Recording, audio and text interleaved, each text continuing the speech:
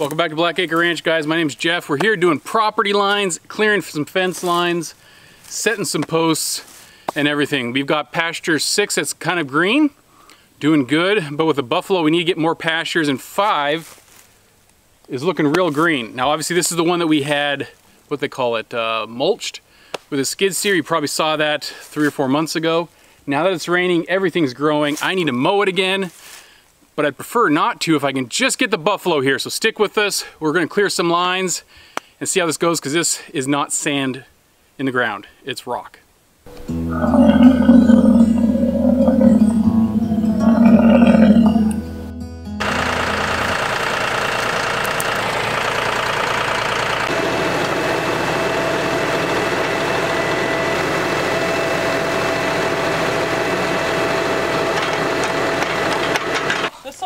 Better than last time, probably because of the rain, but you can still hear it's rocky down there, unless that's just roots. Don't you guys have that little saw? Here, okay. Give me some resistance. Yeah, you get all the tight corners. Make it bad day.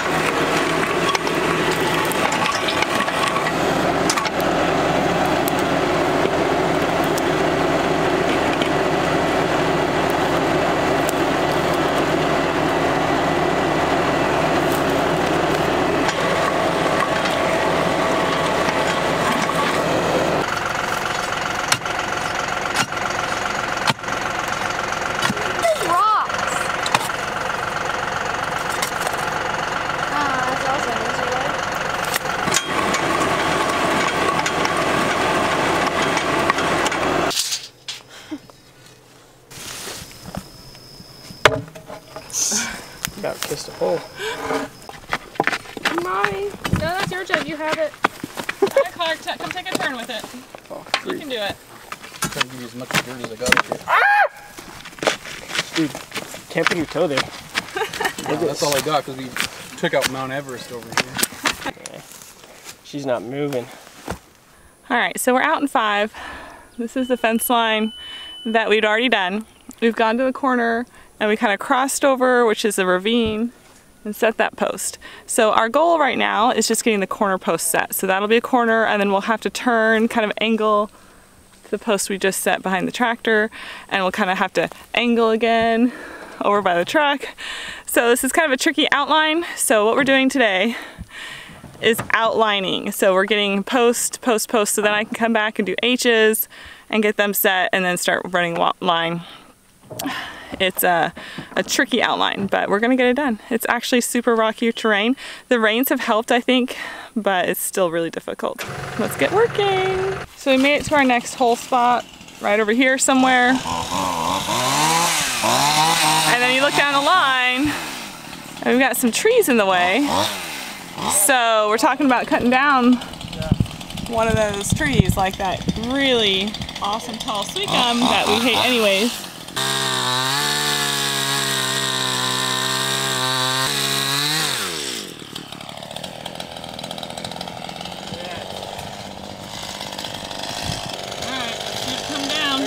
Barbed wire so I don't hit.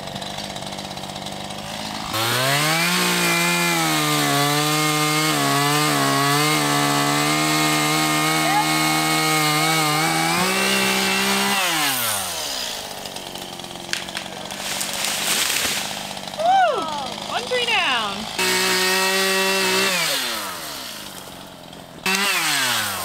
Watch out, Lauren.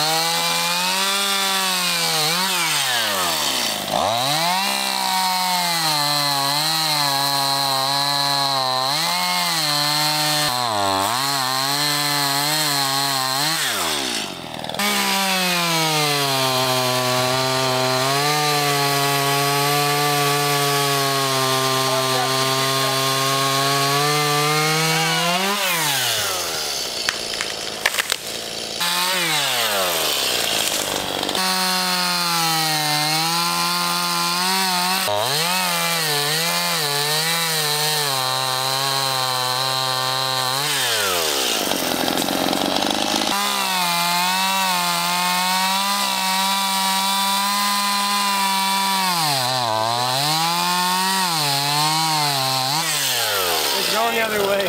Hey, let's push it this way. We can both push it. Back up, Doc.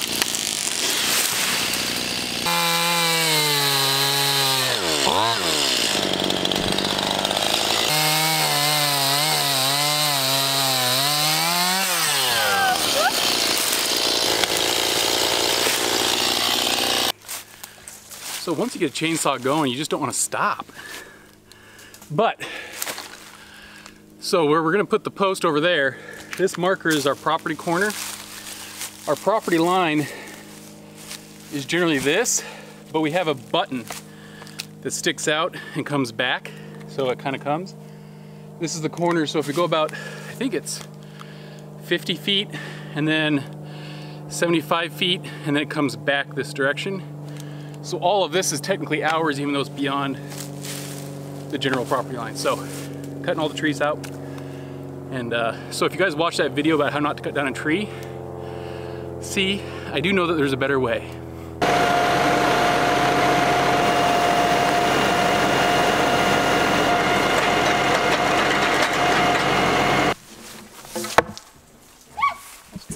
Yeah, that's great.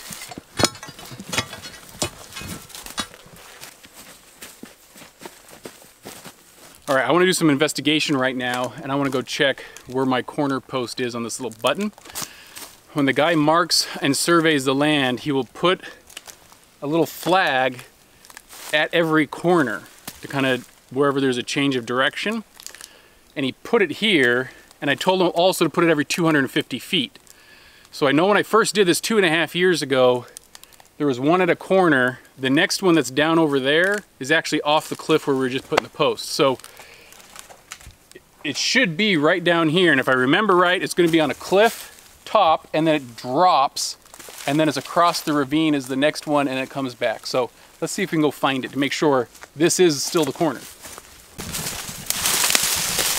All right. Dog, you're going to stay to the left a little bit. Oh, there's a ravine. This is the ravine that starts to go down. We are on this post here. Where'd the flag go? Right there, the orange is hiding. There-ish is the orange flag. And it should be right up in here. Okay guys, watch out, this stuff's gonna slip. Ah. Briars.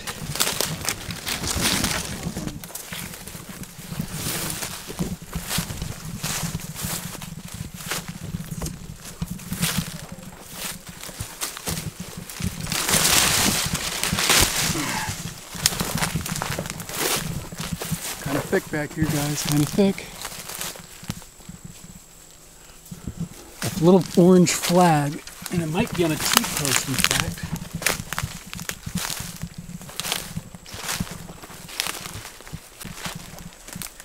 Alright, it's gotta be around here somewhere, guys. To the right is this ravine that goes downhill. Aha! Right here. There is the corner stake. Back here, this goes up and down this ravine into the other bank, and it pops right over there. We're gonna come by at a later date, put a T-post there, just do a general fence, because I'm not coming in here. We're just gonna do a couple strands of barbed, enough to make it visible. But again, like I said, I'm not gonna come back here for much of anything, but I just wanna mark the property. So we found it, let's get back to the task at hand. Here's the corner. We got to figure out where we want to gate. I want to be able to have access. I don't want to kind of lose it and kind of, yeah, lose it. So at some point here, we might put a gate and just put like a little 6-foot or a 4-foot gate so we could walk in there if we had to kind of just check things. But like I said, every 250 feet, they put one of these posts. This would be the corner. And the next one is over by those group of trees just to the left of it. So I know that that's not 250 feet, so this obviously must be the corner, and then it goes down along that way. Now we had the mulcher guy come up and he kind of trimmed out everything he could, but he didn't know exactly, you know, sitting in a skid steer, you can't tell exactly where everything is. So he generally knew what we're gonna have to do is just like we did here with the chainsaw, go through. So that means this pine tree's, or this cedar tree's going, pine tree, and I'm going to try and clear everything off that comes this direction. It's just going to make doing barbed wire easier because we're going to roll this stuff out, and I don't want to have to fight it. Yeah, I don't want to have to fight it. I don't want the kids to have to fight it. I mean, I've already got just that from going through the woods here. There's all sorts of stuff. So anyway, that's what we're going to keep doing and get all the way down there. All right, time to get the cedar tree out of here.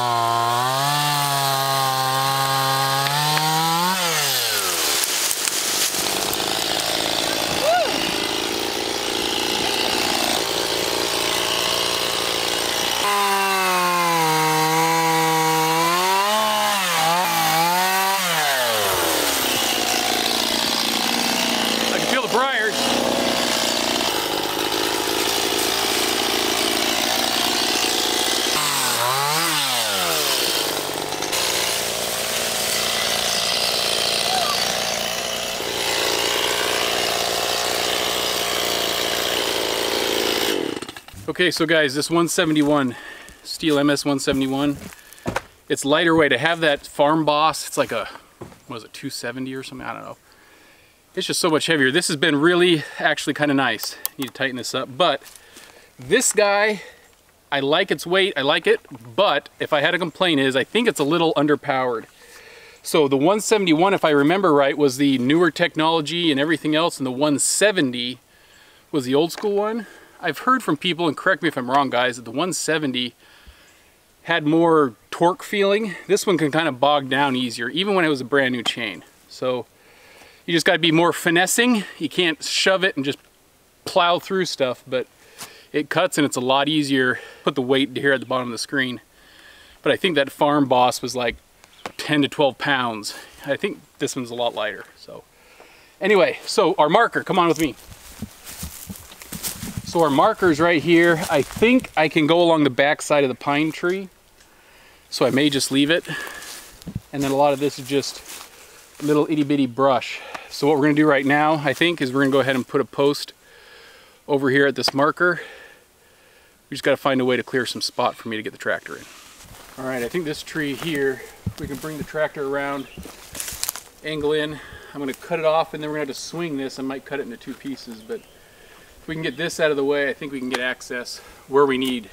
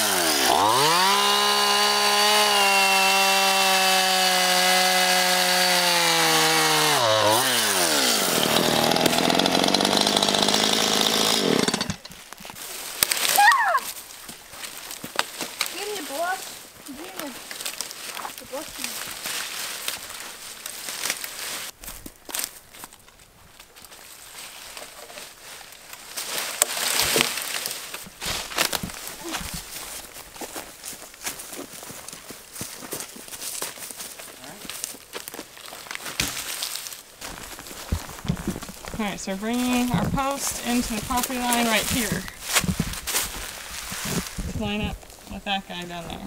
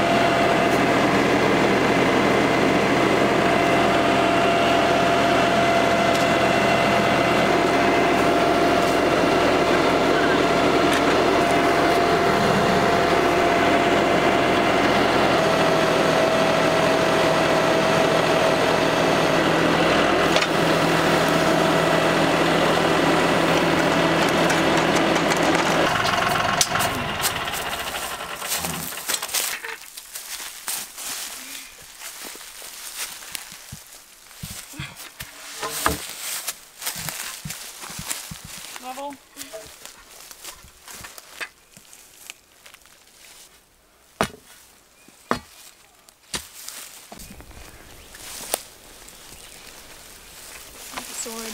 There we go. All right, we've got the post set. Now, normally I would just go to the far end and put a post over there, except when they've done these surveys or something multiple times, there's 3 different T-posts, kind of varied spots with flags on them. So I'm going to take this bit by bit. I think the distance from here to here is about 100 feet, and it may be a 250 feet that way.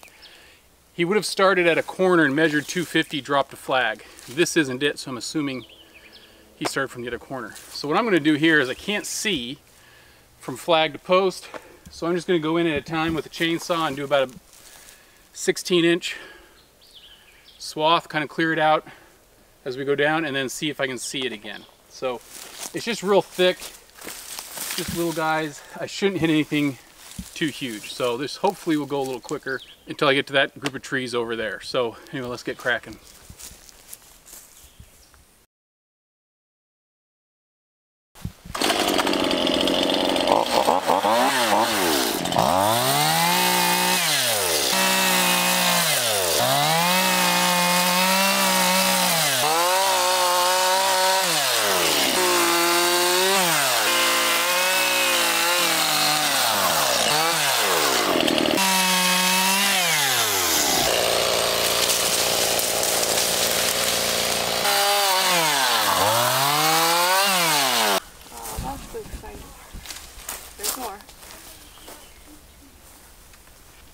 Ooh, nice.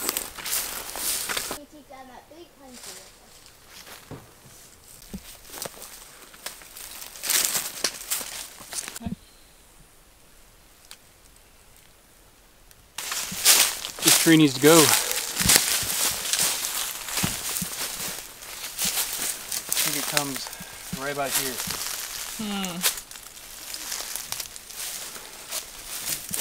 This is going to be an interesting tree because it's bulged, got a way bend. Gotta cut it low, I guess. Yeah, if I cut it more notched down. Yeah. The other problem is I think I've nicked the saw into the dirt, so it might be a little dull. At least it is leaning this way. Yeah. After it comes back, it starts to lean back that way. So that's a good sign. All right, let's see if we can do this. All right.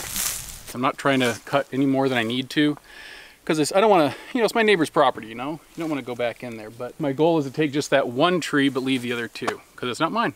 It should, I think, be his. Instead of just cutting a horizontal and coming down, because of the bulge, that means I'm cutting way half the tree, a super big notch. I'm going to try and rotate my notch a little bit that way.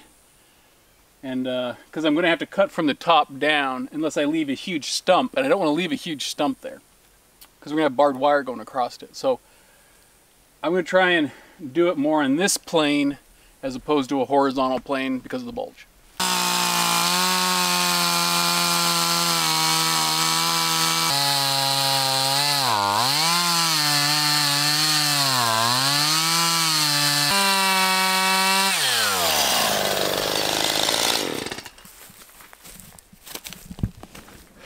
Yeah, that's not going to work. In concept, it's going to. I just need a sharper chain. All right, had a little lunch break. Now it's time to feed some cues to the buffalo, and then let's get back there and get that tree down. I still got to sharpen this thing. Okay, come on. Out.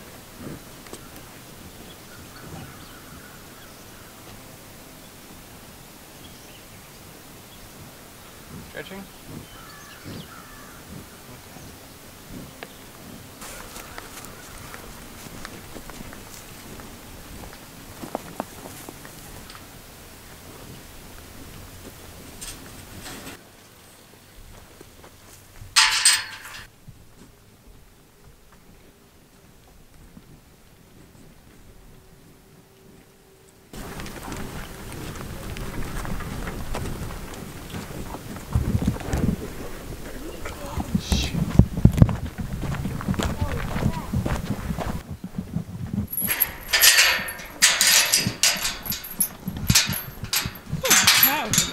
We don't want to move them yet, we're staying hay. I think since we've moved the troughs, there's less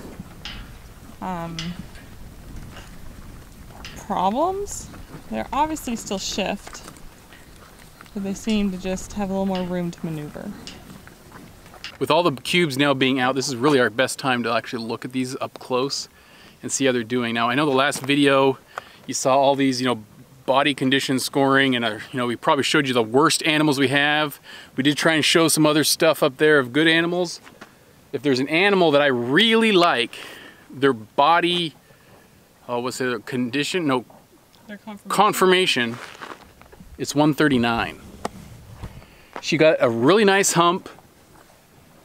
She just looks very nice. If you look at some of these other ladies, like over here, the humps aren't quite as defined and pronounced upward. So I really like 139 for what she's just looks like. Even eating, it's a nice pronounced hump. So I like that. Some of the ladies are just shallower. Whew, bug. But take a look at some of these, okay? All right. I don't want you thinking that from that body condition scoring that, all of our animals are just looking like they're emaciated, but she looks pretty good. She looks pretty good. That one looks pretty good, okay? Are they perfect? No, but it's still the middle of mating season, a pretty hot, dry summer. See, that's 139. You see that? Nice hump, comes all the way back. She just looks good. These are the kind of nitpicky things you kind of look at if you're gonna try and trim the herd down. Just know that a lot of the animals look a lot better than what we showed you last time. Okay, I'm on her. All right, number 8. She was one that I could start seeing some of the udders, and then her backside is really puffy. Now, I'm not saying that we're actually gonna have a baby, but the udders, when they're not filling up, are definitely not pinkish. Hers were looking more pink. You can kind of see the udders if you go down a little lower. They're kind of pink, and she's a little bit puffy. So I don't really expect any more calves, but you just hate to give up all hope. Time will tell. Can't forget these little yearlings, but they won't let me in.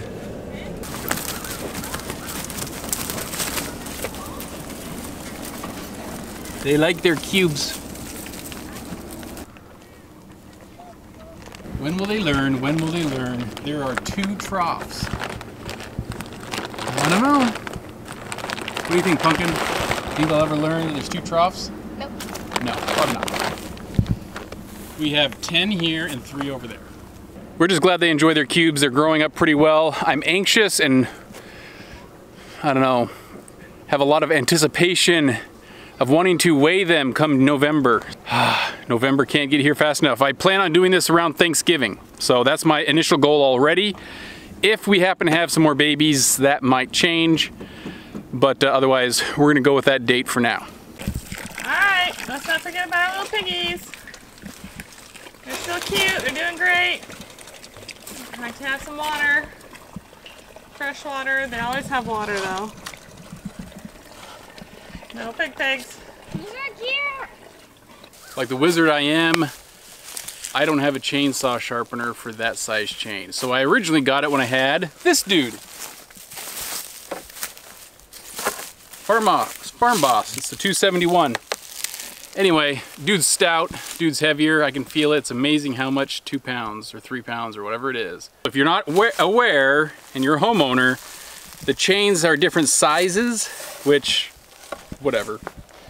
So the one I had only worked for this guy, so I'm gonna use this. I've sharpened it because it was pretty dull. Had started it up, should work fine. And I cannot leave that tree. I was thinking, gosh, dang it, it's getting hot, sun's kind of going down. Did the buffalo, did all that other junk, but I can't leave a tree just sitting there.